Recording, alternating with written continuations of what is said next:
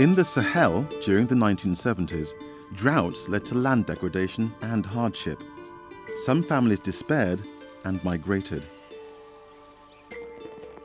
Even when rain fell, it ran off the compacted surface, carrying nutrients with it.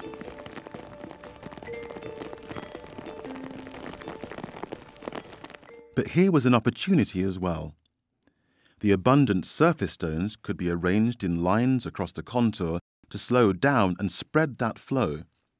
A few farmers, in fact, had practiced this traditionally.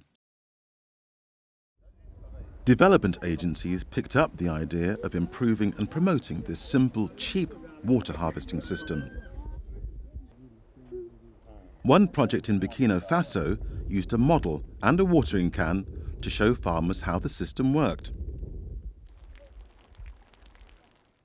A contour stone line, some 25 to 30 centimeters in height, acts as a semi-permeable structure, slowing down runoff water and allowing the deposition of rich sediment behind the barrier, so less erosion but more water for the crops. This makes it a very effective adaptation technology. The beauty is their simplicity.